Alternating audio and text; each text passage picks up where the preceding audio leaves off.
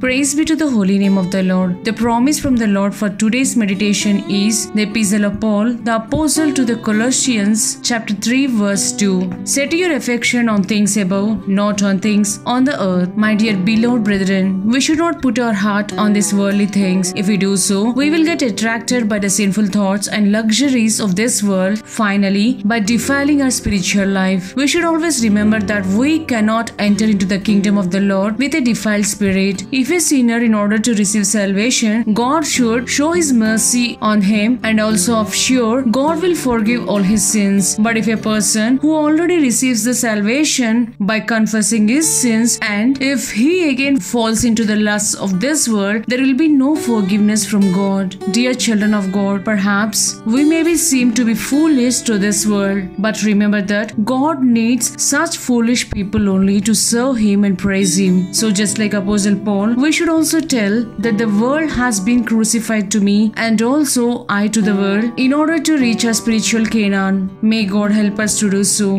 God bless you all. Amen.